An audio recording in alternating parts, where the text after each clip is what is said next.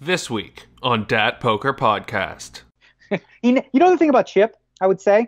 He's like, I never saw him play a hand. You know, you watch some guys and you're like, wow, what the hell was he thinking? Yeah. I never saw Chip turn over a hand that didn't make sense. Where you're like, what the hell? It was always like, oh, okay, yeah, that's logical. And that was the one thing that always stuck out to me. He just never went off and played bad. And I know at his funeral, I can't remember who it was, told the story about Chip. And, you know, he mentioned how Huckseed and a lot of these young guys are like, you know, he said, my A game is not as good as their A game, right?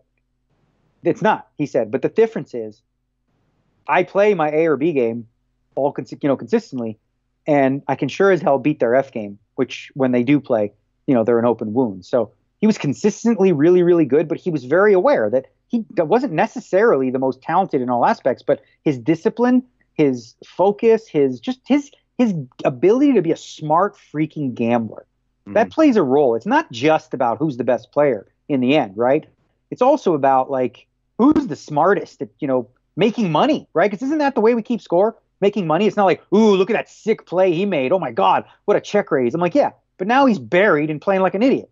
So what good is that? Chip Reese didn't necessarily make that crazy move, but he also didn't make any dumb ones. Listen to the complete episode on your podcast app.